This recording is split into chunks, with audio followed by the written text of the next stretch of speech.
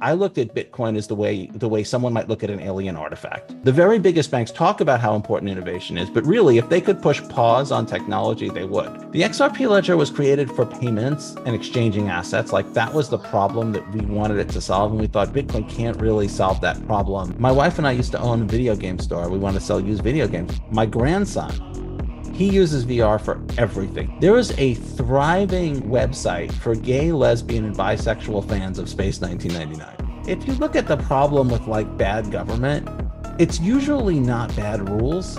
It's when you don't know what the rules are. The thing that annoys me the most about the lawsuit, honestly, is that it effectively acts like a gag. Like there's so much more I would like to say that I can't.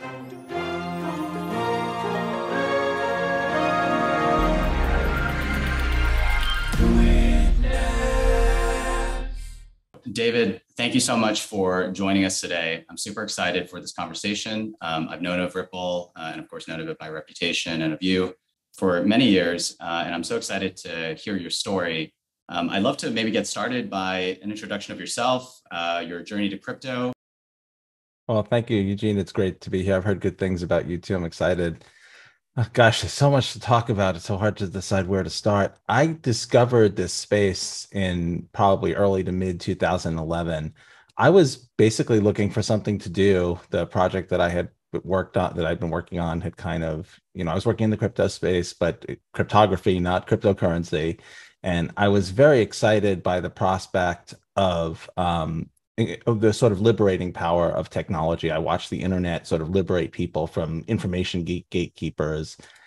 And I kind of have a bit of a libertarian bent. My family was very libertarian. They kind of changed a little bit. I've maybe changed not so much, but definitely see the control of currency as one of the ways that repressive governments can repress people. First of all, like exercising fundamental rights costs money. If you want to protest, you have to be able to go to Washington, D.C. You have to be able to eat while you're in Washington, D.C. And so those kinds of things were important to me when I first discovered, Bitcoin. Bitcoin was the only, maybe Litecoin was around too, but like Bitcoin was the only game in town. And it was very inspiring to me, both as a tool to sort of liberate people from sort of the control of the currency, but also as another liberating force for people in general. Like as the internet had liberated information, maybe this could liberate people from control of money by repressive governments. So I started trying to understand Bitcoin, and obviously that kind of led me on this journey. That's great. And, I've heard, I think you contributed to the Bitcoin project. That was kind of your first way of I think, learning about the protocol and just blockchains in general. I'd love to hear about that early sort of journey. I think there was some kind of Bitcoin bounty, and you sort of got involved. But and I think you're in some of the early commits of if you look at the Bitcoin repository. But I'd love to hear about that because that is such an interesting way to get started. I don't think most people can say that.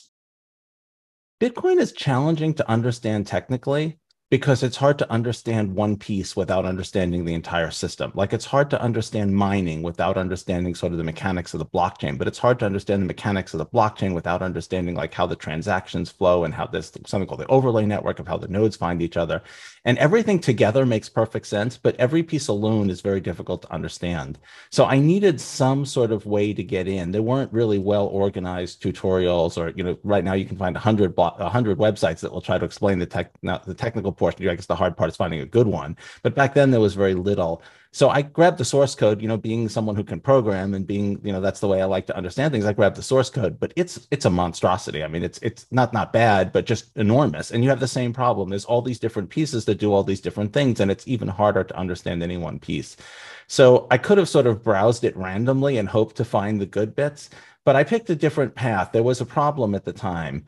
This was just as mining pools were starting to emerge. So in the early days, the Bitcoin software would mine on a PC. Like people weren't even using graphics cards to mine it. This was the very, very early days. And the thought was that everybody would mine. Just every Bitcoin user would also mine. Whatever tool you use to interact with the Bitcoin network would also, mine and make you money. And that was just starting to change at this point in 2011. Mining pools were starting to emerge. And the Bitcoin software, there was only really the Bitcoin Core, there was only one package at the time, was not designed for mining pools. So mining pools were using an interface that was designed for solo miners. And if you think about any technology, like building one car versus building 1,000 cars, it's a completely different task. Like the tools and methods that you use are completely different. And so when these mining pools started to hit Bitcoin Core software with hundreds and hundreds of requests for what we call work, basically assignments for miners that were separate, it just started to melt down. And so people started offering bounties because these were people who weren't technically savvy. They were just sort of the very first Bitcoin businessmen trying to set up mining pools, and maybe they could take a small percentage of the mining rewards in exchange for sort of operating the infrastructure, but the software wasn't up to the task. And so people started offering bounties. Someone offered 10 Bitcoins, another mining pool said, I'll add 20 Bitcoin. And I'm like, what are these things worth? And I think they were worth something like $15 at the time. So 15 times 20 is $300. It's not going to make you rich, but it's better than doing it for free, right? So I figured, okay, I can learn about this software and I can also get some Bitcoin to play with the same way. And so I solved that problem. I significantly improved the efficiency of the software for handling mining pool requests and claimed all the bounties. And that later became my down payment on my house when I moved to Oakland. And it was kind of funny. That was the first time Wells Fargo, when they want to investigate where you got your down payment from. And so I actually submitted screenshots and URLs of all of where the bounty was placed and where I claimed it, and the transaction ID showing that the Bitcoin had been mined since 2011 or 2000, I think I think it was mid 2011. And it was a kind of a fun experiment because that was around the time where more people had heard of Bitcoin, but still, very few people had actually worked with it. That's also kind of something interesting to watch. Anyone who's been in this business a long time, it was the same thing with the internet. I was an early adopter of the internet. I remember the first time I saw a web page in a commercial. I'm like, whoa, whoa, like normal people know about the internet now. And we all got to watch that same journey for cryptocurrency, which was kind of cool too. Bitcoin sounded like that was an interesting journey where you learned a lot. I'd love to hear about how Ripple got started, how, that sort of those early days. And I think you guys made a lot of waves. I even heard about it way back then. I mean, it was kind of like Coinbase and Ripple were the only two companies, you really serious companies you heard about in the crypto space. And at the time I was actually a venture capitalist, now I'm an entrepreneur. So lucky to see both sides of the table, but I'd love to hear about the founding days of Ripple.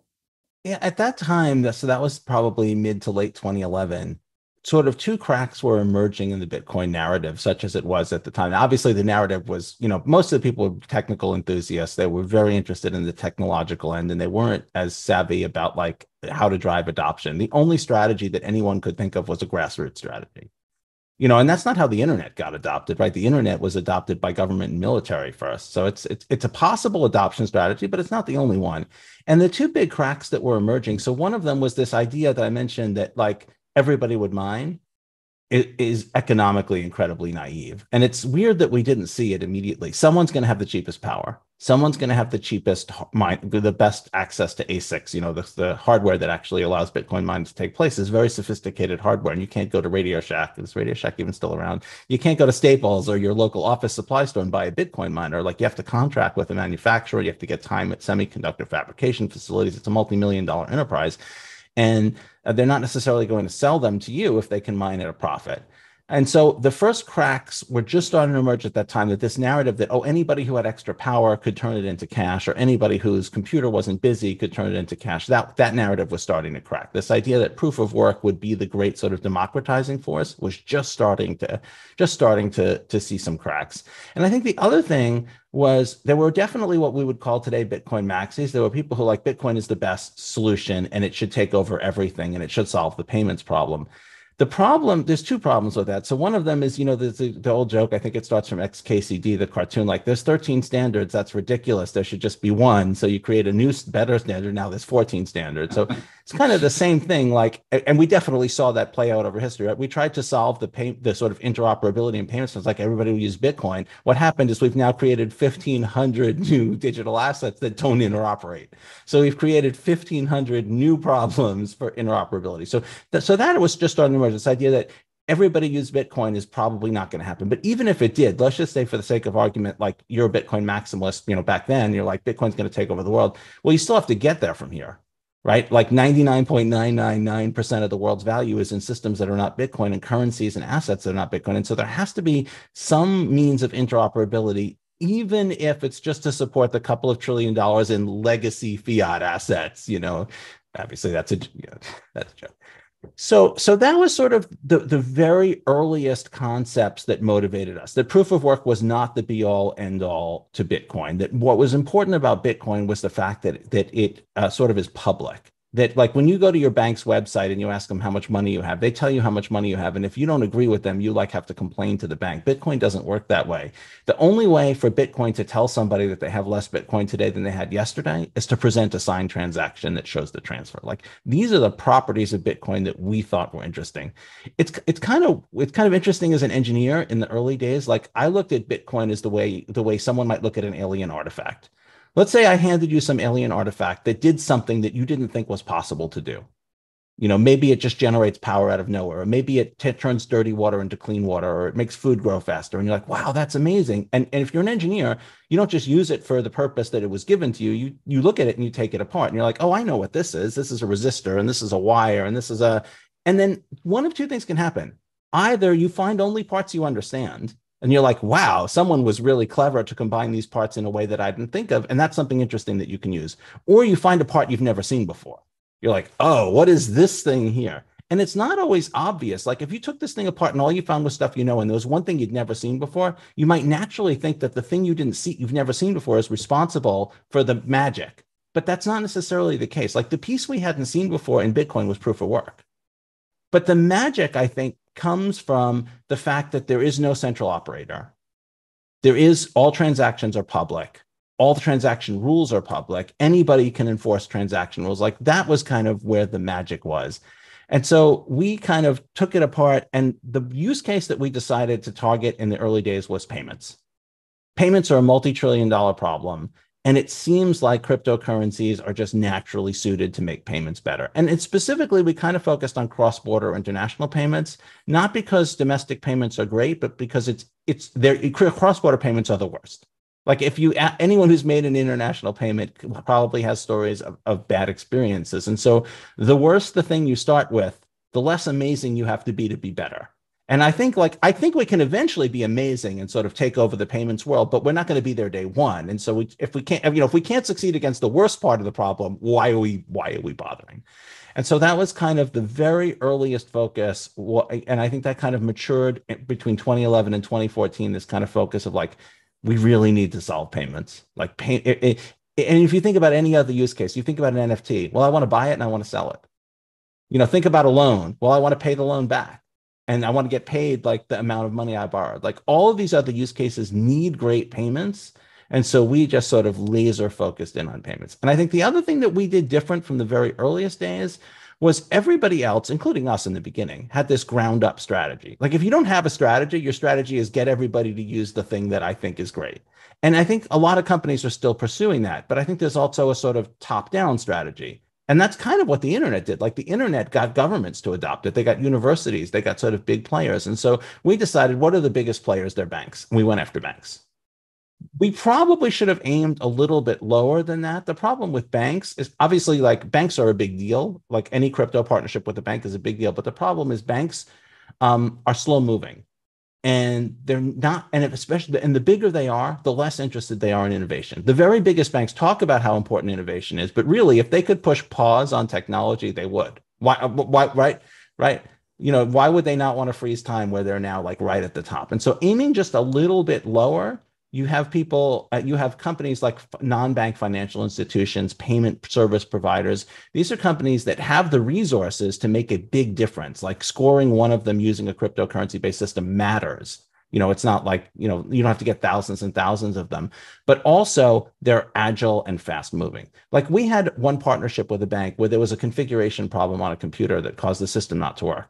And they're like, okay, well, next quarter, we're going to figure out who's going to do the investigation. And hopefully in 2 quarters, we'll have a report. And then, maybe man. we have similar problem with a payment service provider. They find the person who made the mistake, they smack them and they fix it. And that afternoon, they're like, hey, you idiot, you get it right next time. And then they're running it. They're 5 minutes later, they're running again because it matters to their business.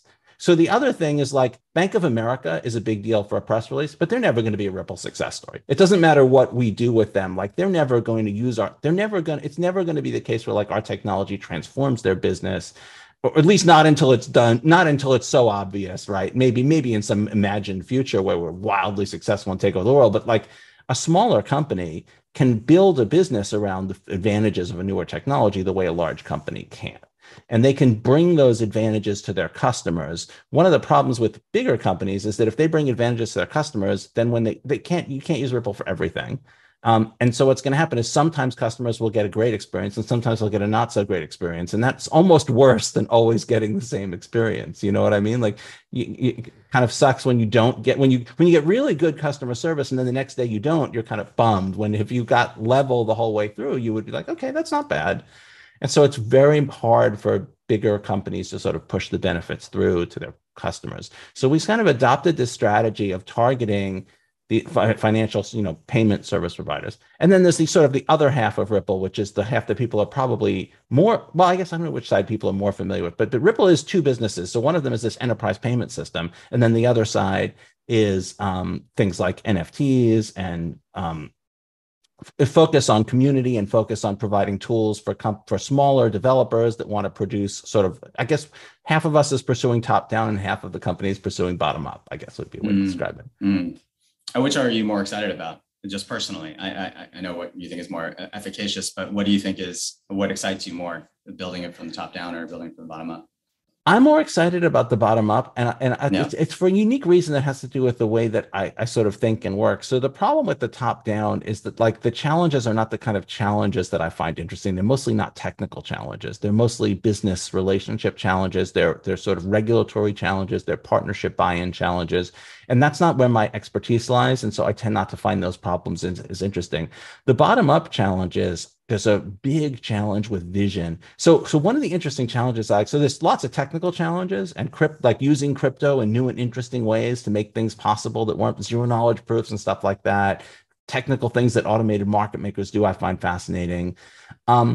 So there's kind of that whole aspect that I find very interesting. And then the other one is an interesting business challenge that normally I'm not like a business person, but one challenge that I do find interesting is you have to aim to where the market is. If it's going to take you a year to build a product, you can't build the product to where the market is now, and you don't know where the market is going to be. So I'll give you an example. So one example was NFTs. Non-fungible tokens. So with non-fungible tokens, you've probably heard a lot of hype around them, and a lot of other people who have like, you're selling a person a picture and they don't even own the picture. Like, what the heck is going on here? Like, so kind of have to make a decision as a business. Like, are we going to embrace this new technology? Or are we going to sit back and wait? And we could wait until somebody else proves that like there's billions and billions of dollars to be made here. But then you're going to be playing an almost impossible catch up. Or you could embrace it very, very early, but then you take the risk that, like 3D movies, like, there may be no there. And so there's this interesting judgment of, and in some cases, like you could say, well, I'll take the middle road. We'll make sort of a light commitment, but that's almost the worst of all possible worlds, because then you don't really deliver. The people who believe you and who try to work with the technologies that you're building get crappy experiences because you're not fully committed to building like best in class stuff. And so you kind of have to decide. And then you get into another thing that I find very, very interesting, which is like a resource optimization problem. Ripple's a pretty big company, but we can't do everything really well. If everything's a priority, nothing's a priority. So then that becomes like, what are the things that we want to sort of invest in? And there's a lot more of that on the bottom up strategy side because it's a lot broader. Whereas top down, there's only this limited set of customers you can target. There's only limited set of things that they have the appetite to do.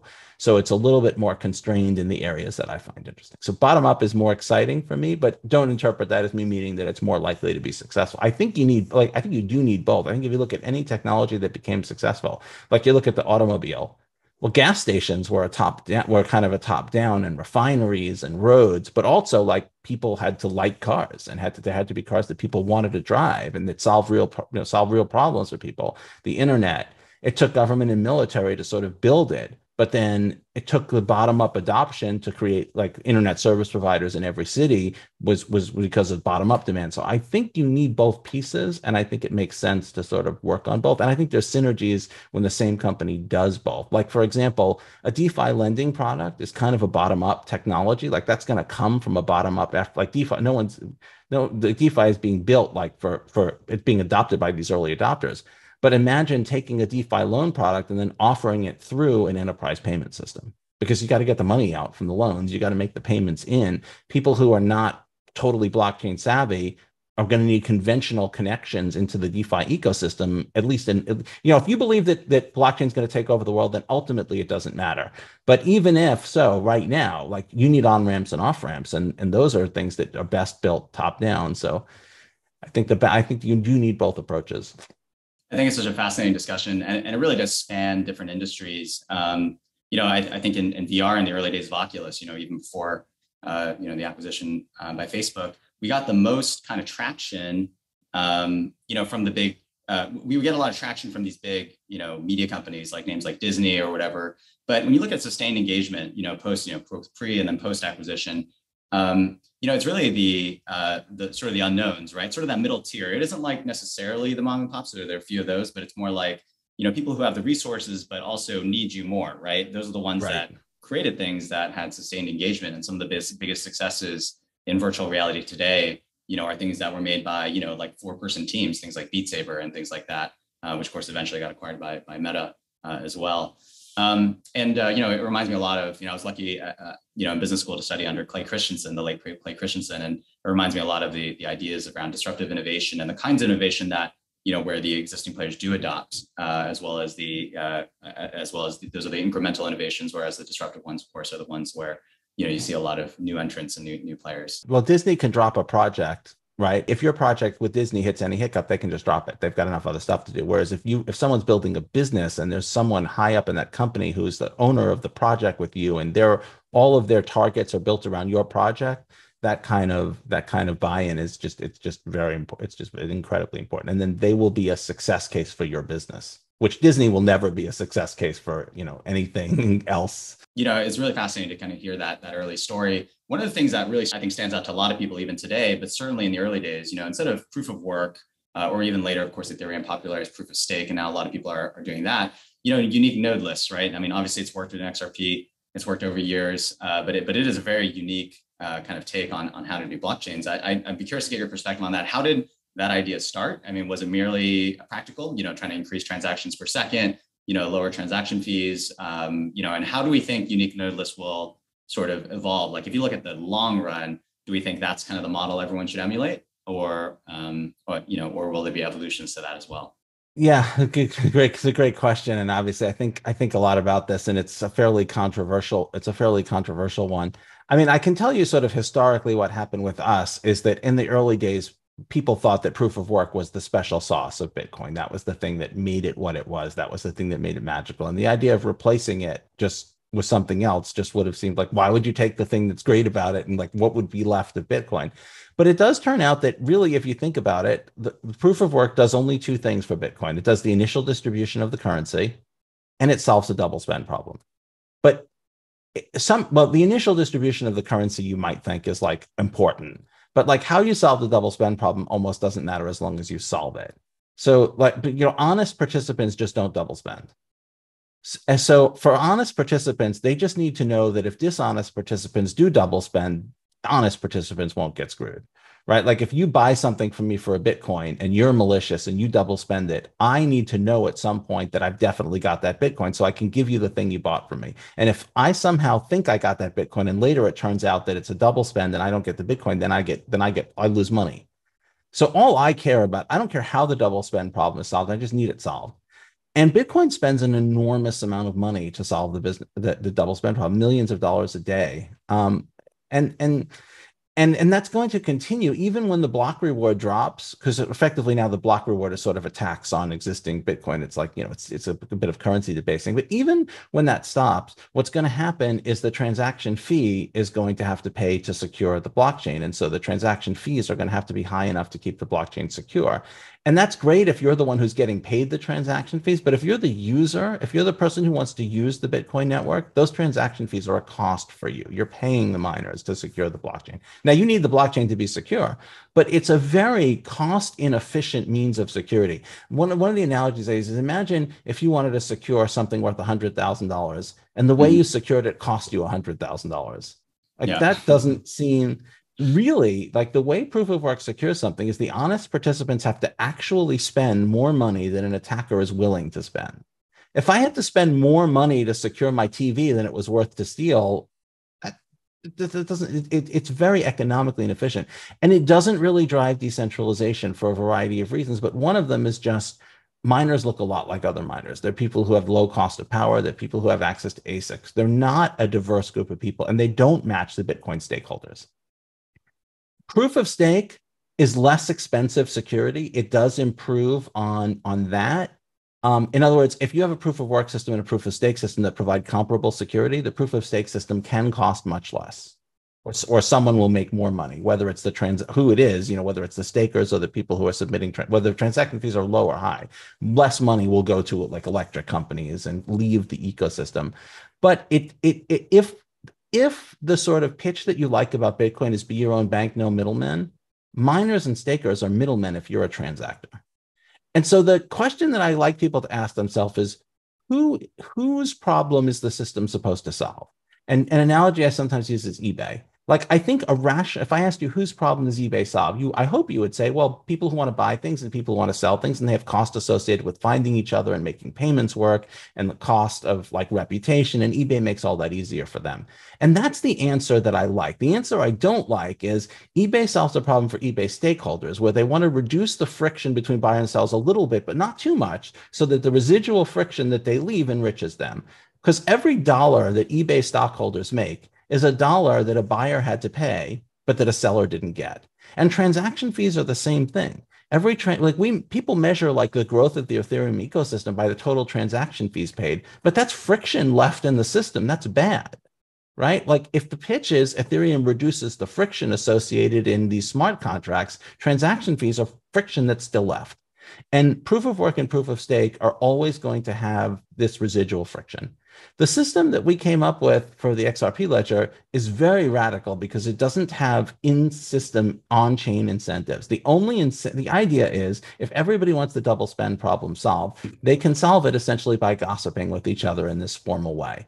And the only problem that you have, the only thing that can break that system is if you have a million jerks who just refuse to go, who just like alternate between yes and no, who refuse to cooperate. And you need some way to sort of reduce the number of uncooperative jerks. And that's what the unique node list does. It's a list of sort of people you're willing to listen to resolve the double spend problem. It doesn't allow them to censor. It doesn't allow them to get rewards. It just allows you to gossip with them, cooperate with them to solve the double spend problem by putting transactions in order. I'm not at the point where I'm going to say that, like, there's a lot of people who will say, like, proof of work should die and proof of stake should die. I'm very wary of trying to pick technological winners. But I do think it's kind of sad that, I mean, if you look at Bitcoin, transaction confirmations take 10 minutes. They cost, $8 or so. The transaction throughput rate is maybe, well, it's around 10 or 12 transactions per second. It's very poor. It's very poor resolution of the double spend problem. It's like by objective measures, it's very poor consensus. The reason it's so successful is because it was first and it grew. And that's not irrelevant. Like I don't use the US dollar because it's the technically most advanced fiat currency I could use, right? I use the US dollar because everybody else does. It's what people in my area use. It's the biggest, and so I use it. And for something to win over the US dollar purely on technological merit, it would have to like it's almost unthinkable, but it would have to be. That's sort of what Bitcoin's trying to do, right? It's trying to win out over the dollar on its sort of technical merit. And so and between cryptocurrencies, it's an even more difficult to win out on technical merit. I think it's sort of an unfortunate historical accident that proof of work was first. So the granddaddy of them all is going to be Bitcoin. Um, but it's something like 130 terawatt hours per year. 0.5% of the world's energy consumption. The XRP ledger is carbon neutral. It was built green by design. Um, I think there are enough, and there's never been any there's never been any censorship, and the transaction rules are still like all of the properties that are important, like the transactions are public, the state is public, the transaction rules are objective. All of those things are independent of whether you use proof of work, proof of stake, or some sort of Byzantine agreement like what the XRP ledger uses. How were the participants, out of curiosity, the unique node list kind of chosen, and how are they vetted? One of the things I think about is like, is it kind of like the constitutional, in the founding days of America, you had the founding fathers, or now let's call them founding parents or whatever. It's kind of like this, idealistic group of people. And it was amazing how they did create this obviously great system that's lasted for hundreds of years. And so when I think of blockchain systems, or overall, I think of how you establish good foundations, because beginnings are everything. And in this case, the unique node list matters quite a lot. Well, the conceptual idea, the reality is a little different from the theory. Mm-hmm. The theory is sort of, it doesn't much matter as long as there's mostly agreement on it. So the problem would be if my UNL and your UNL had zero overlap, which would be okay as long as like we had lots of indirect overlap. But the system works faster and more reliably if there's lots of overlap, because we're going to agree. The faster we come to agreement, the better. And so in the early days, Ripple published a recommended UNL, and pretty much everybody used the recommended UNL. And then Coil started publishing a recommended UNL, and the XRPL Foundation started publishing a recommended UNL. And I think what's happened today is essentially sort of de facto the foundation's been calling the shots, because everybody's pretty much been following them, because they've decided to step up. To some extent, if there's nothing controversial, it doesn't really matter, because there's no rewards to fight over, and they can't do a double spend. They can't censor transactions. So really, you just need something that works. And of course, the XRPL Foundation has technical standards, so they look at reliability. But there is one thing that's important. In theory, if let's say there was something controversial that happened, let's say somebody created privacy transactions that, use zero knowledge proofs to make payments. And they were completely anonymous. And some people thought, hey, that's great. The XRP ledger should have anonymous payments to compete. And other people like, no, we want to pursue enterprise use cases, and this is going to make regulatory problems, like it's going to be bad. And there was a real serious dispute. What would happen at that point is that if the two sides could not agree, each side would have to stand up their own validators, and then sort of UNL, the network could fork. And so one group would have those payments and the other group wouldn't. If you're an XRP holder, you almost don't care, because you have XRP in both worlds. And if they're both successful, well, that's nice. You now have double the transaction throughput. So one of them you have access to the anonymous features. If you don't, it doesn't hurt you in terms of like you hold. In theory, you hold twice. You have like XRP and XRP Cash, or whatever they call it. Like as an XRP holder, it doesn't matter. But as far as like the stability of the evolution, you don't want there to be forks. You want the validators on your UNL to care about the health and stability of the network and make good decisions, so that you don't have to manually intervene and switch the UNLs. And so there's sort of two criteria. So one of them is sort of technical, very technical, like, are they able to keep their validator working most of the time? Now, we have some software changes that were made to the XRP ledger in the past 2 years that mitigate that. And so you don't have to be super concerned about the technical part. It used to be that you had to be super concerned about the technical part. Like if a couple of validators failed, like there was a risk of a network halt. And so you really had to be concerned about that. We implemented some technical solutions that mitigate that. So now you can more weigh the second factor, which is very good. And the second factor is like, how do their interests in the network align with mine, and do they care?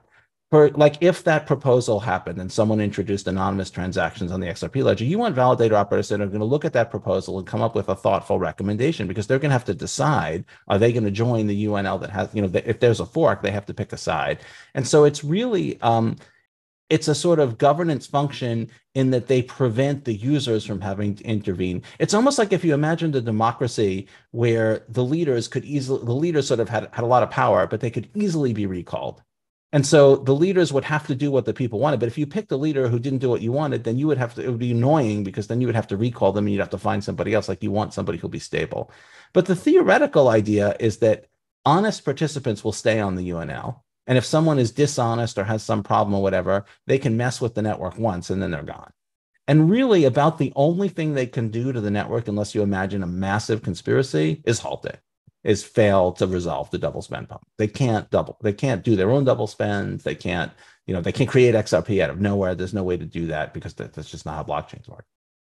Well, thank you for that very thoughtful kind of discussion on UNL. Conceptually, a lot of conventional thinking nowadays, you hear a lot of people talk about, well, blockchains really have two major use cases. One is store of value, and one is the application layer, right? And so, a lot of people talk about Bitcoin as store of value, and the application layer now.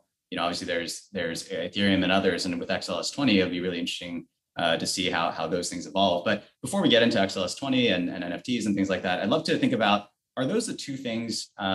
Are those kind of the two primary use cases of blockchains? Are we thinking about that right? Is the conventional thinking, correct, or is it flawed? And in particular, because what I find interesting is XRP overall. I mean, you talked about it. I mean, first off, there's 100 billion XRP. You can't create more. So in some ways you could think of it as store of value and in a certain way, and certainly it's used for payments, which you would think, well, I mean, I don't use gold for payments, but at one point, at least the US dollar was tied to the gold standard. But then when you think of XLS20 and all the things that are going to happen with XRP, you also think, of course, well, there's really fascinating with the application layer. And I don't see a lot of L1s that have like both potential vectors.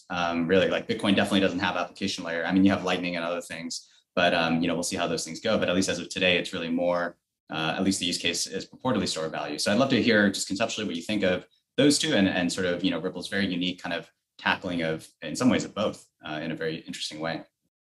So two kind of framing points before I answer your question. So one is sort of, if you define applications as everything you can do with cryptocurrency but store of value, then of course, then it sort of almost definitely breaks down into those two. And the other one is, I think it's interesting to separate the functionality of blockchains from the functionality of cryptocurrency. So for example, you can use Bitcoin wrapped on Ethereum. And so Bitcoin can be the asset that you're moving around, while the blockchain that you're using has application support. Now, whether you want to say that that's application support for Bitcoin, is a terminology thing. But what's interesting is that, like, to some extent, it's improving, but like in theory, there's no reason why your choice of what asset to use and your choice of what sort of application capabilities to get have to be the same. And I think that interoperability is going to be extremely useful, because there may be cases where the digital asset that you want, because of its liquidity, because of people's ability to hold it, whatever features it has, may not be the same as sort of the platform features you want. And I think you've seen things like Binance Smart Chain is a good example, and many other chains where there's lots of different assets on them, and the chain doesn't compete with a native asset. It competes with its functionality for gas fees. And the people who run that chain are getting those gas fees, and they don't really care. They don't necessarily have a dog in the fight as far as like what asset you're using. They may care, they may not. They just want gas fees. And so they're just providing a service. And I think that allows a little bit of separation, because like Bitcoin has fantastic liquidity. Bitcoin is very widely available. It may be the right asset for many applications, but you need NFTs. You need smart contracts. And so there's where things like, unfortunately, bridges have had lots of security problems. We need to fix that. But I think if we fix that problem, we don't have to the choices are not as painful.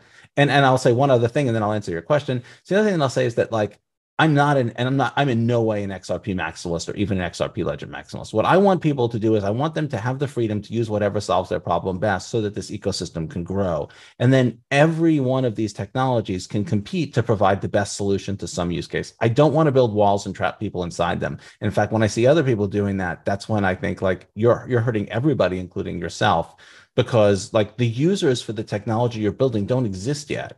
Like, it's like if you were building Twitter in 1990, nobody has internet access and nobody has smartphones. Like, you don't have customers, and other people are going to create your customers. So now, with like those three sort of framing issues, I guess to answer your question, so different blockchains were created for different purposes to solve different problems. Bitcoin was created to be a store of value. You can't really do anything without that. And it was kind of created to be good at payments. It just has proved, its store of value use has eclipsed its payment use, like a digital form of gold. From an asset standpoint, I think there are advantages to sort of broad adoption of the same asset. Like, imagine if I had one type of money that I got paid by my employer, one type of money I used to buy groceries, one type of money that I saved up, one type of money that I used to buy food, that one to pay rent. Like, that would be very annoying. And so I think we need this sort of interoperability and bridges. Ethereum was built for smart contracts, like the world's computer for money was like the initial pitch. The XRP ledger was created for payments and exchanging assets. Like, that was the problem that we wanted it to solve. And we thought Bitcoin can't really solve that problem, for one thing, because it has no decentralized exchange. But that doesn't mean that you can't expand on the application side. I do think that the idea that one asset is going to sort of take over, I don't think is likely, but it's at least not technically obviously wrong. The idea of one blockchain taking over is sort of technically obviously wrong because you can't put everything on one blockchain. They just, no matter how well they scale, you want that scaling for payments. You want that scaling for NFTs. Like there are people who are like, I'm going to release as many NFTs as the technology will let me release. And and you can use cost to sort of drive down the number that they can adopt, but then they may pursue cheaper systems, and then again you won't have one system that wins out, right? The cheaper one will be used for the people who want to put out thousands of NFTs, and maybe Ethereum, which can't put hundreds of thousands of NFTs on them. The cost, they have to be high value, but maybe the premium NFTs will wind up on Ethereum. So you're going to get this diverse ecosystem, and so interoperability is going to be extremely important. I mean, if you look, Bitcoin, you look at the confirmation time, you look at the cost, it's good as a store of value where those things don't matter. Ethereum has Turing complete smart contracts are close to Turing complete, but cost, speed, look at the XRP ledger, you have transactions in a couple of seconds, a fraction of a penny, 1,500 transactions per second. You have some nice functions, like you have the decentralized exchange, you'll have NFTs if XLS20s prove, like you'll have, but you can't, you can't write your own, applications directly into the blockchain. So I think all of these things are going to compete, and I don't have a crystal ball to sort of predict the direction of the future. But I will say what I've said again, which is like what I've said before, and what I keep saying is like payments seem to be to me, and I think everybody in the cryptocurrency space, like I asked them, like whatever cryptocurrency they have, like, or if it's Bitcoin, where it's obviously not going to be used for payments, I point to some other cryptocurrency like Dash. I'm like, why haven't these been adopted for payments? They're cheap, they're fast, they work, there's adequate liquidity.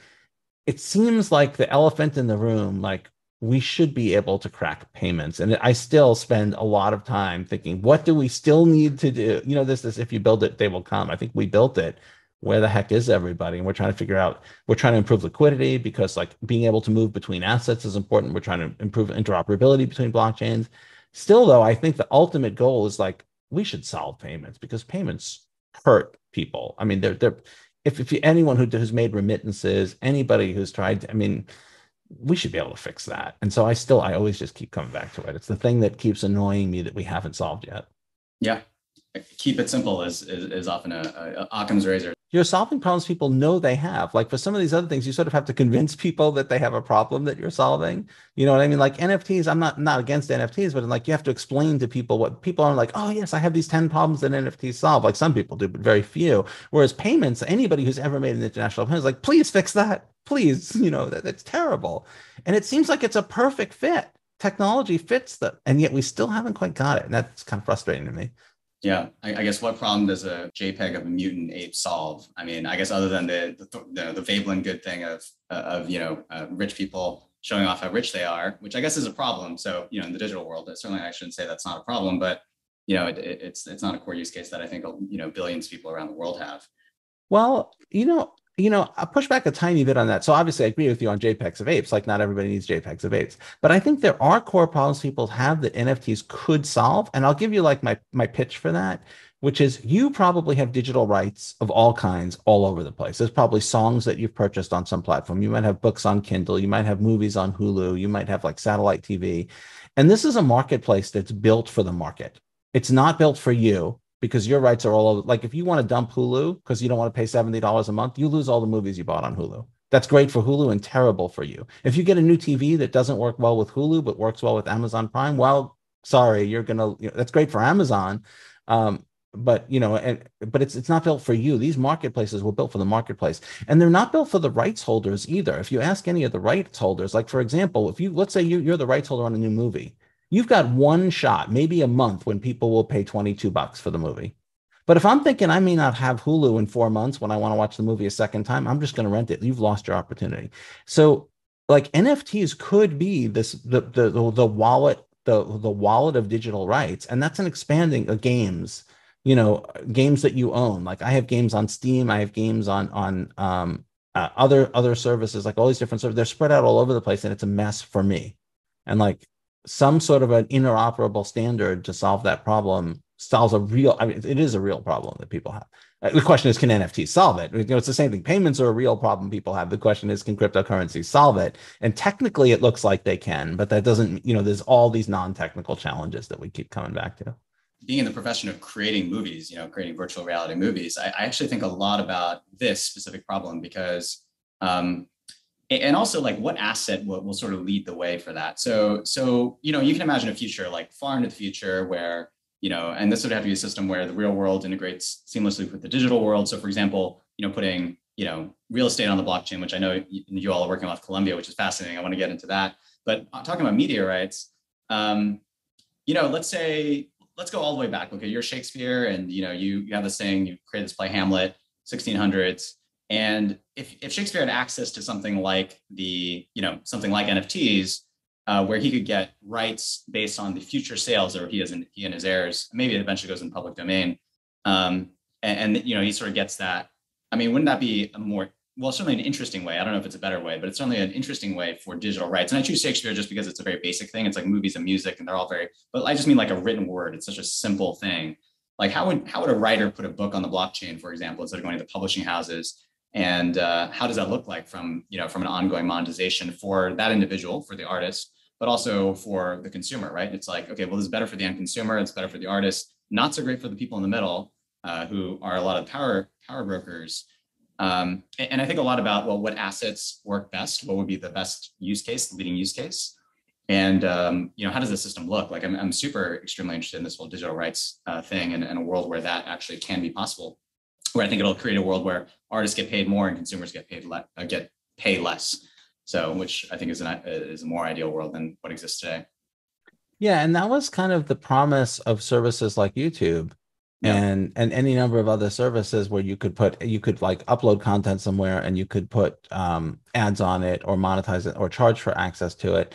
And I think it's interesting to see the ways in which they've succeeded and the ways in which they haven't succeeded. But I think the most interesting thing is that you have a very small number of very successful artists and a very long tail of people who are basically making nothing at all. And I that doesn't seem like that should inherently be right. I mean, from an objective standpoint, this isn't like professional basketball. Like the differences between the very best authors and like one tier down are nearly negligible, and yet the revenue differences are sort of enormous. And there's a popularity thing where people want to listen to the songs that their friends are listening to. They want to play the games their friends are playing. They want to read the books their friends are reading. If that's a local phenomenon, that then it doesn't scale. But if that's a global phenomenon, that's not so bad, because you don't have to have a very big following to have a big enough following that you can have the perception that you're reading the book that other people are reading, even if those people are scattered over the planet. So I think the social aspect is absolutely critical. My wife and I used to own a video game store. We want to sell used video games, and they're so much cheaper, the new ones way back when. And one of the problems we discovered is that it didn't matter how good an old video game was, people wanted to play the ones that they saw being advertised. They wanted, when the new Halo came out, they wanted it. And it was very, very hard, even at greatly reduced prices. And objectively, there's not that much difference between the games. Like, 4 years from now, when you compare those two games, the one that was $70 and the one that was $32, there's not going to, the $32 one may have even had better reviews. But everybody wanted to play the new Halo game. And I think we kind of need to get, if we get the community aspect right, and so people can find the content that they like. The internet did a little bit of that. I don't know if you remember, there was a TV show called Space 1999 way back when. There was a thriving website for gay, lesbian, and bisexual fans of Space 1999. Like, if you fit that demographic, you might easily think you're the only one, right? But there's a fan base for that, and they found each other because they all like that. That's what they're interested in. And so that can drive out the sort of the sort of market forces that drive us all into the same piles. But I think also, like, we need fantastic technical solutions. Those people are not also going to be blockchain enthusiasts, right? If it was the set of gay, lesbian, and bisexual fans of Space 1999 who were blockchain enthusiasts, like, that couldn't exist. So the user experience is critical. And if you look at like the NFT projects and the blockchain projects that have like turned that corner, they don't need the user to be a blockchain enthusiast or very, the first cars, you had to be a mechanic to have a car. Computers, you had to, if you wanted to be on the internet, it was all text based. Like we have to make the user experiences amazing. And I think we do still have an interesting problem of like, where is that book stored? Is the book stored on the blockchain, or is it stored somewhere else and the blockchain sort of unlocks the book? And if the blockchain unlocks the book, who's the custodian of the lock? And I think solving that kind of problem, um, I was looking at doing something like that for rights to videos. And the problem is like that market is so consolidated and there's 800-pound gorillas everywhere you look, and they're very jealous of their sort of powers as a middleman. So I think figuring out the right way to do that is going to be an interesting business challenge. I think if I wasn't working at Ripple, if I didn't have this profound feeling that like my work at Ripple wasn't done yet, I think probably that could very well be the problem that if I couldn't find something else in payments, I think that's the problem that I find most interesting, because I think there are technical problems in there. So there's a technical problem of like who holds the data, and how does the key only go? It's almost like a digital right. We don't want what's traditionally been called digital rights management. We want something like that. We want somebody incentivized to store the data, but not necessarily able to control who gets it. And so there are interesting technical problems and standards development problems in there about how to build that. But I think that's definitely a direction NFTs could go. Collectibles are interesting, but I think they're largely, I don't think they're I think solving like real world problems around digital rights and monetization of digital rights is very interesting. So there's a company that we partnered with. My predecessor as CTO of Ripple, Stephen Thomas, left to start Coil. And the problem that Coil is focused on is monetization of streams or websites. And he developed a product.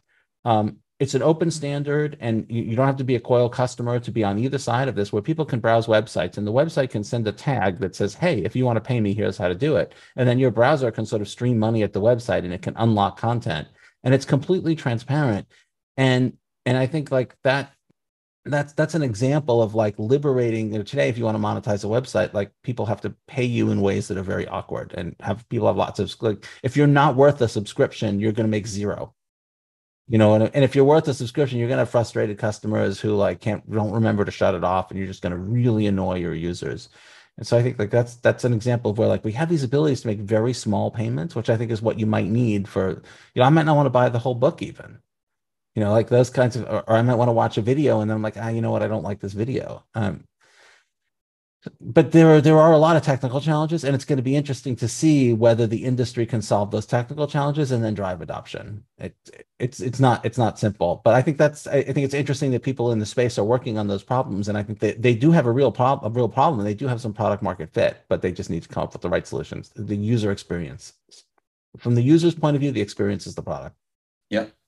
The thing I think about is, and the reason I chose the written word is it's small from a file size perspective, but still like, where do you store it, right? Because you could use IPFS. Board A Yacht Club, those JPEGs are on IPFS, which is probably a better way than a pointer to something on your AWS server, which a lot of quote NFTs are. So text, but then trying to store, what we try to do is store, like book text in the Ethereum blockchain, like specifically, in the blockchain. And that, of course, Ethereum is not great for, large groups of text. It just creates, your gas fees just go through the roof. So that's not a great solution either. So there are definitely technical challenges. And then, of course, more so behavioral, business, consumer challenges that will go with that. So I'm really excited to see kind of what's going to lead the way, which I think brings us to XLS20. So, we've been hinting and talking about it, but we'd love to hear about XLS20, such an exciting, development. Been great to see the announcements as well as the follow-on activity, across all the different channels. Would love to hear about, the overview, the differences between, ETH, Solana, AVAX, et cetera, and just like kind of what your hopes for what XLS20 is and what it can become. So in case people don't know, XLS20 is a standard for storing NFTs on the XRP ledger. It's been implemented and deployed on test networks, including Ripple's test network, so people can play with it. The community is voting. The validators are voting to whether to adopt it on the main network. And, we'll see how that voting goes. I think it's likely to succeed at some point, but obviously I can't make any promises. I think it is a step forward for the XRP ledger. What it does is it leverages the XRP ledger's features in terms of speed, cost, and energy efficiency to drive NFT utility at scale without needing layer 2 protocols. You can do NFTs on the XRP ledger right now, but it's sort of cramming a square peg in a round hole. Like you use the existing issued asset functionality that was never designed for NFTs, and it does work, but it's not great. Like native support will cut the costs down, will cut down the amount of space it uses on the ledger. You still can't store massive amounts of data on the ledger. Ledgers are not good for that. You want to store pointers, like that's the realistic way to do it. But you will get very nice features like the ability to create large numbers of NFTs, the ability to have an owner get a residual on subsequent sales and those kinds of features. And it will be very efficient. So the costs will be low and the performance will be high. There is the volume, and we've done a lot of performance testing to have confidence that the impact won't be significant. So here's kind of where the XRP ledger would slot in once XLS20 is adopted. So it would be lower cost and higher speed than most other blockchains, but it wouldn't have as much functionality as blockchains like Ethereum have. You'll be on a blockchain that has the DEX and liquidity, so you'll be able to use liquidity on the ledger to make payments. So if somebody wants to XRP for an NFT and you want to pay in some other asset, that'll be very easy. You'll have all the advantages of being close to the pools of liquidity that are on the XRP ledger. But you won't be able to build smart contracts that do things with the NFT that are not part of the set of functionality that the XRP ledger offers. And those XRP ledger will have an NFT function, and it will have a set of features. And if those features do what you want, that's great. And if they don't, well, you just won't get the functions that you want. But there is actually a huge advantage to that limitation, which is everybody will know what they get. So if you have an NFT on Ethereum and you don't know what's in that smart contract, you have no idea, like, can the NFT be clawed back by the owner? Can you be limited in your ability to transfer it? What can happen to it? You don't know. And I'm sure you've seen thefts where people didn't know that they had enabled certain functions, like they placed an offer to sell something and they forgot to cancel it. And the reason that happens is because the system is so powerful that people can create features for good, but they can also create features for evil and not tell the users about them. And in theory, you would have to vet every smart contract that you were going to interact with on Ethereum, which is great if you can do that and you need functionality that they don't have. Because the functionality on the XRP ledger is predefined and preset, every tool that interacts with the XRP ledger knows what it takes to transfer an NFT. There can't be some secret way that someone's created to take an NFT from you that they may not have told you about that's unique to their smart contract, because there aren't smart contracts. So there are actually security advantages to the simplicity of the XRP ledger's implementation. But the disadvantage, again, is if you need something the implementation doesn't provide, you can't create it yourself, because that would undo the very security. That would increase the cost, that would reduce the speed, that would undo the security guarantee. All of the pluses would go away if we allowed that. So it's a trade-off. And I think there will be a lot of projects that find that that's a very good trade-off. The performance, the cost, the reliability, and the fact that it has, I mean, the feature set that was chosen for XLS20 was based on the features that people said they needed. If people said they really needed a feature, unless it was like totally niche, obviously we would have included it. And if, of course, it's subject to subsequent amendment if there are people who say, hey, I really could use this little feature. So that's kind of where the XRP ledger will slot in once XLS20 is deployed. And Ripple has been driving partnerships, Fluff World probably being the one that's the most well known around these types of XRP ledger capabilities. And we have the Creator Fund, which has a good set of partnerships around that to drive people onto the ledger. Mint NFT, Mintable, and a couple other companies have committed to once XLS20 is accepted by 80% of the validators. The kinds of ways in which slots in is very, very practical, very pragmatic, which I appreciate about everything in terms of your and Ripple's approach. What's kind of like the vision for, and I think maybe the answer about the question to preempt my question is probably like, well, the developers are going to tell us, right? And I being on sort of the platform side, it's really like it's amazing what developers and even just individuals create on things like Minecraft, Roblox, or even if you're on the platform side and you just get a group of developers. So really they tell you, but a priori, and obviously you have some great examples already. Do you have sort of an idea of what kinds of things XLS20 could unlock? Like what's kind of your dream vision of the future of what things can be achieved that can't be achieved today as developers get their hands on this powerful new tools? I think it's going to be collectibles first, just because that's the easiest lift. And obviously, if that's people are going to want to sort of shake the technology out and make sure it works, and just make sure that the functionality is there. But I think the more interesting things are going to be things like functional NFTs. And so like you're sort of halfway there with things with game objects because it's more than just something that you show other people and look at. It's something that has, some more practical, some more, some more direct usability. And I think you mentioned before like land deeds and so I think like those ideas of tracking ownership of unique objects, I think things like digital rights.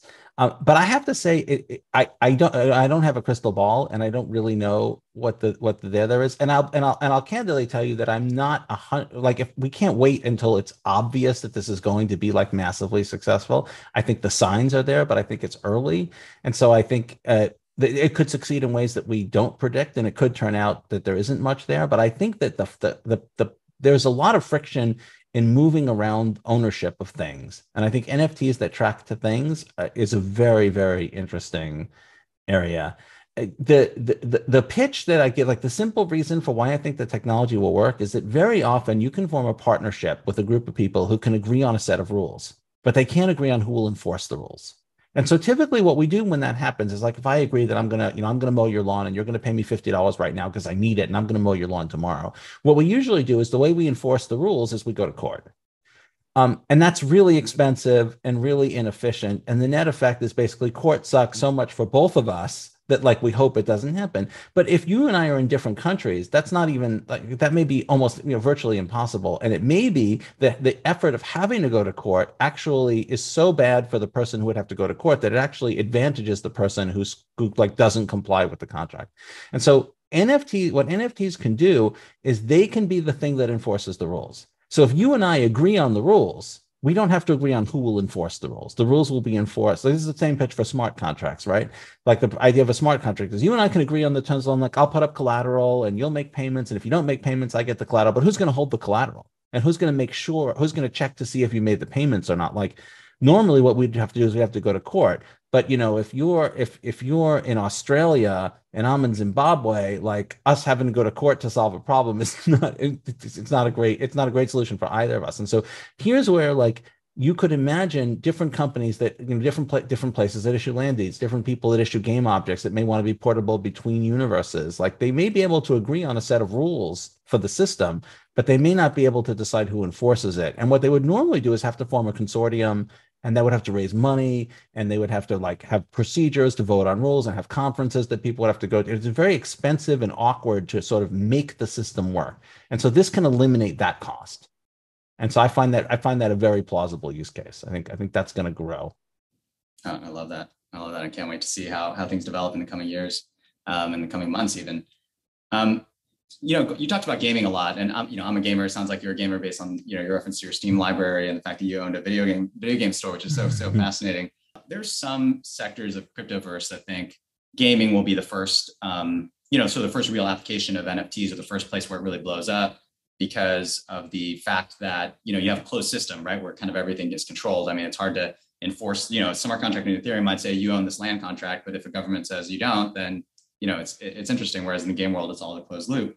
And of course, that brings this topic of the metaverse. And I'd be curious to hear about your views on that, the intersection of crypto and the metaverse. And in particular, back in the quaint old days of 2013 or so, in the quote early days of this phase of VR, the VR has had many different cycles. It seemed like VR and the metaverse were basically kind of tied together, like the VR world would become the metaverse. But I just joined this kind of, metaverse council with a bunch of fancy people, fancy names, whatever. And we spent almost all our time talking about NFTs, which was interesting to me. I was like, well, I thought VR and metaverse had a lot to do with each other, but apparently NFTs sort of are what define a metaverse. And anyway, that was all very interesting, and there's a lot to discuss there. But I'd be curious to hear your thoughts on the intersection of crypto and the metaverse, and just the metaverse in general. Well, I think that one of the things that I've thought about many, many, many years ago, before this whole metaverse VR thing, back in the early days of the internet, even when the World Wide Web was brand new and we had the earlier technologies, human beings have a fundamental sense of place, of being somewhere, and of things being near us and relative position. Like, that's how, we evolved as hunters. And when you're a hunter, like, where are you? Where's the prey? Is the prey a threat? Where are the places that you can hide? Where's the prey going to go? Where are you going to go? These are things that are very core to the way we view the world. And in the early days of the internet, there was a question of like, should we just let people jump from place to place? And this happens in games too. Like many games have a teleport mechanic because the world is large and it would be very tedious. But they don't always let you teleport from random place to random place because then there would be no sense of play. Like they don't just put everything in the same place because then you would be completely, you're like, I'm over in this part of the world, and over in this region, there's this area where there's this dungeon or spaceport or whatever. Like notions of place are very important to orienting us. The military, when they were building jets, what they were thinking about was what they were thinking about is like, I want the pilot to be feeling like he's hunting. I want him to feel Yeah. like he's in a jungle and he's stalking prey. And like, because we're good at that and we like doing it. Like it's what we're meant for to some extent, that we're meant for anything. And I think that what the metaverse is trying to do is to some extent like use those types of metaphors and those types of ways of thinking and putting us in a world that has the things that we want in virtual, the things that we want in from the internet, but presents them in a way that's much more visceral, that's much more engaging, that's much more entertaining, and it's just more interesting. And if you think about, games use the metaphor of place, whereas websites sort of do. And there was this thing of like, do you make the thing to delete a file a trash can? Like, yeah, people see a trash can, they know what it means. In theory, it could be it could be anything, but we do that because that connects to people and they instantly understand it. And that type of sort of instant grasp, for me, the metaverse is about restoring that aspect of reality into the virtual worlds that we go into. Whether it could be the World Wide Web, it could be a game, it could be something that I'm studying, some interesting subject, and restoring the metaphors of place and position and time and sight, things like sight lines. Like I can go over there to see this thing, or I can go over there to see this thing, and so everything isn't at me at once. I think it's kind of that. And I think it's sort of an open question of how engaging and interesting that will be. I think AR and VR for games, I think are pretty well proven. The big question is like, can people create games that can compete? Because we've been creating, it's the same thing with 3D movies. Like if you ever saw a really great 3D movie, it's an incredible experience. But the movie has to be like almost written for. I don't know if you saw the movie Gravity, but I saw Gravity in 3D and it was fantastic. It was I was like, whoa, like that's how, every other 3D movie is like, I found this in the mall. It's like, whoa, that's wait, but why is he like shoving his keys at you, right? Like, or something will blow up and there'll be droplets all throughout the theater. And like, wow, that's really cool. But like, I don't want to wow, that's really cool. I want the whole experience to be engaging. And so the question is going to be, can we build entire experiences that are engaging at the quality level? And I've seen like I saw a demo of what Fluff World was building when I was in New York, and I was like, yeah, that's but it's dangerous to say that because what can happen is you can get tricked by something that looks really cool for a few seconds. Like if I showed you with a 20-second excerpt of a 3D movie that was really fantastic, you'd be like, oh, that's how many people have seen a trailer for a movie and like, wow, that looks like a great movie. You go see the movie, like, oh, I saw all the good bits in the trailer. It remains to be seen whether they can build something that's enduring, that's entertaining over long or whatever they're going for. They're going for entertainment, are they going for educational, or what are they going for relaxing? Can they build things that will endure?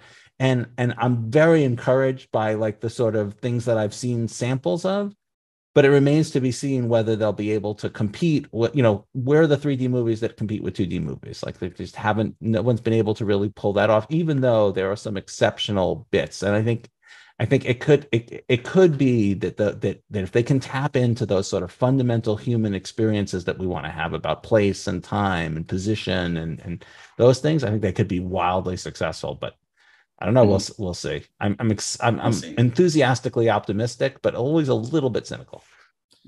Yeah, and there's reason to be just because there's been so many ups and downs with this industry. But to your point, I think long-term engagement really is the key to creating metaverse experiences. And what's interesting is there are niche groups of people that are growing that are spending more and more time in VR, right? Like, not just 1, 2, 3 hour sessions, but 4, 5, 6, 7, 8, 9, 10, 12 hours just for entertainment.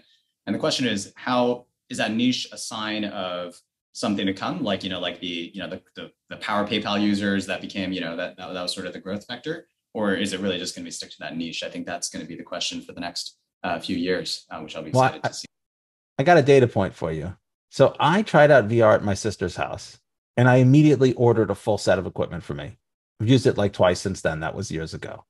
However, my grandson, he uses VR for everything. He watches YouTube videos in VR. I don't know why, but he does. He uses Google Earth in VR for so maybe maybe you have to grow up in it, or maybe I'm not, maybe I'm too old, maybe I'm too old to get it. But definitely though, there are people who find those experiences extremely compelling, and that's what they're drawn to.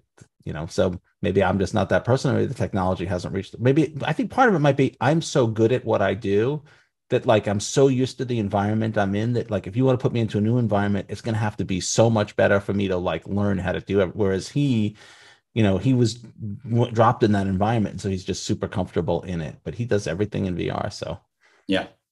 Yeah, I'm definitely somebody who is a VR believer, and I wonder how much of what I do translates. But from a purely practical perspective, when my wife and I were getting married, we used Google Earth to look at wedding venues, and it actually saved a lot of trips. Like, oh, we don't need to go to Big Sur anymore because we saw the place, and it's got a parking lot right next to it. But the Google photos on Google Maps show just like these beautiful things.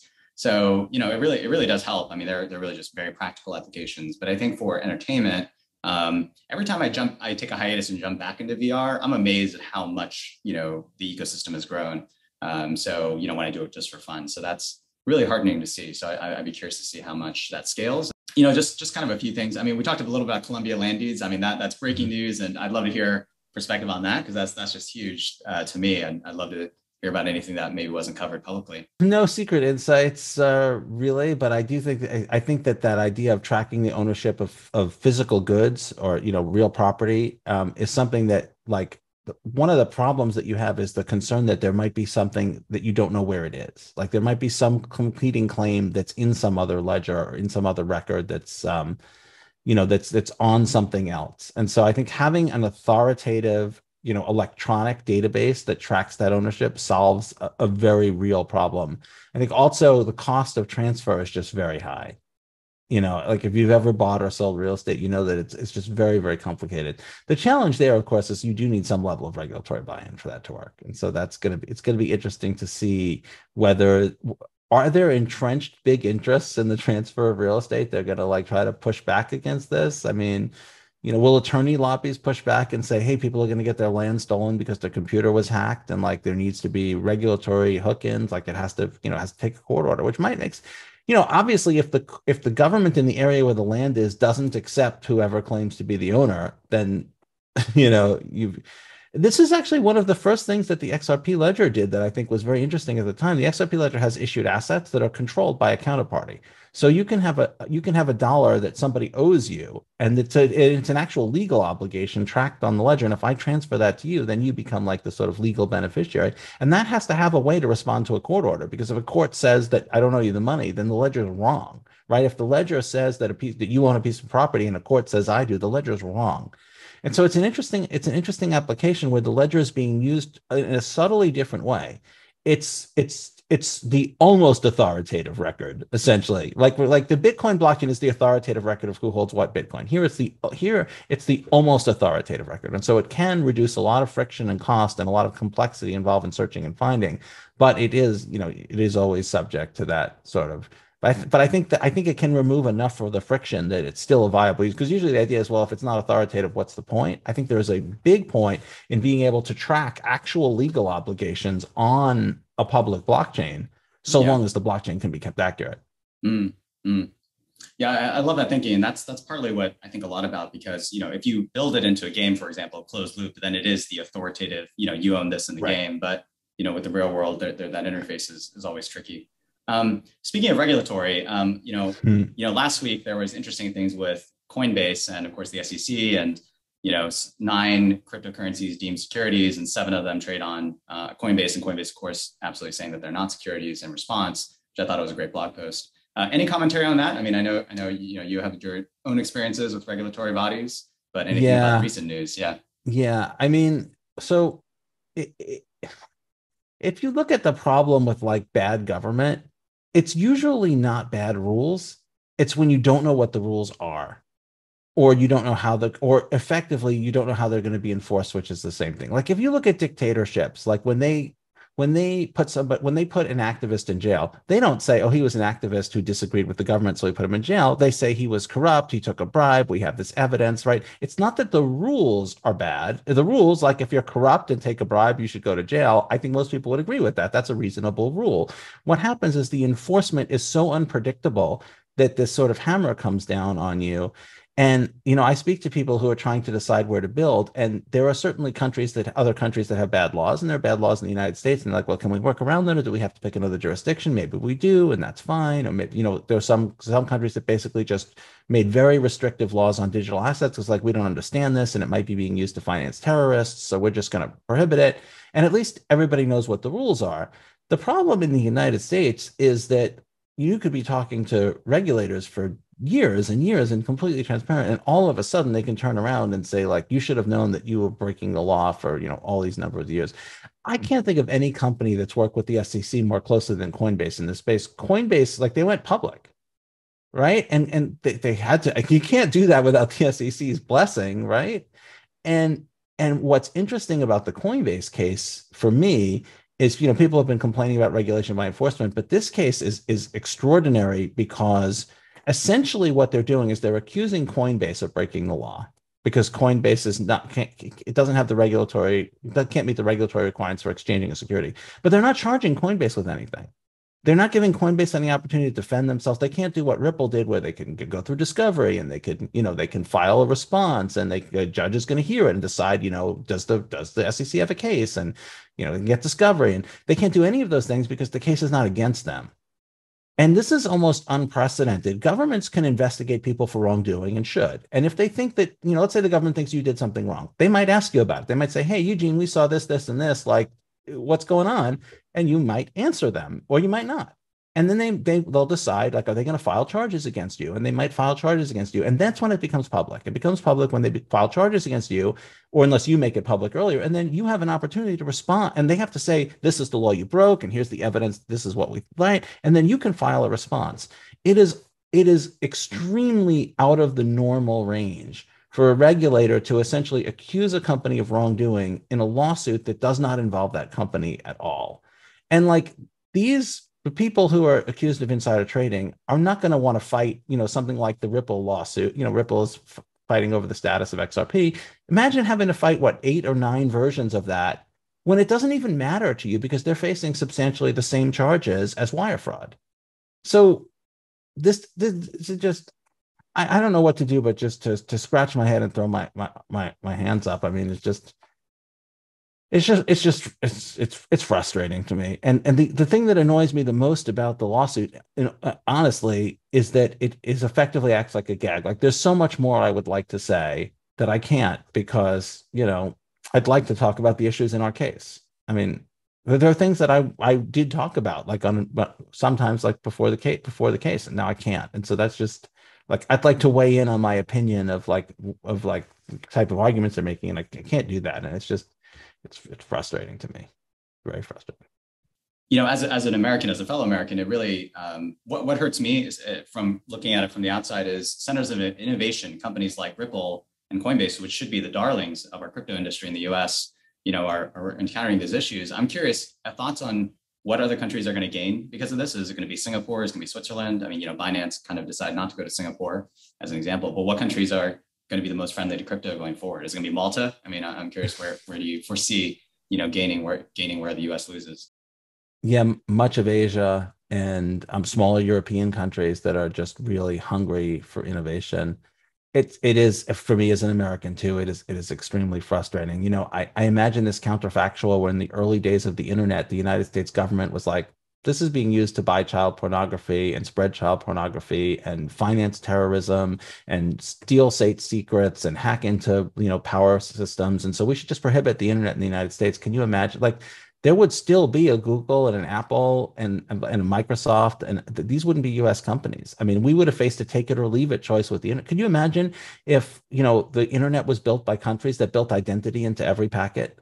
I mean, what a different world we would live in. And that's what we're doing with cryptocurrency. We're pushing the innovation to other countries, and those countries, those regulators have a seat at the table.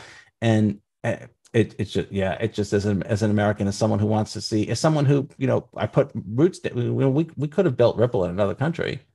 but we're Americans, and you look at FTX and Binance, which are thriving, and Coinbase is now, I mean, is severely hobbled. I mean, and the mistake they made was they worked with regulators, and they picked the U.S. Right. It's it's really unfortunate. Well, I think, despite those, despite ending on that potentially grim note, I will have to say I think the entire crypto industry, and certainly and many others are cheering you on and cheering Coinbase, and just overall, just like I said, just the amazing work you guys have done. I mean, you really are the OG innovators, and it's amazing to see Ripple innovate, every single year. I mean, every year there's just so much more happening, right? It's certainly not resting on your laurels, and I cannot wait to see the things that you personally, as well as Ripple overall, continue to build to help this industry grow and for it to flourish. So thank you so much for spending the time. Thanks. It was a pleasure talking to you. And that ending is not written yet. If regulators step in, and so all that we're fighting over is the past, then that's going to be a much better place for innovation in the United States. So fingers crossed. Fingers crossed. We'll all be Great hoping talking for to you. that. Yeah, good talking to you. Thank you so much, David. Appreciate it. Bye, Eugene. Yeah, take care.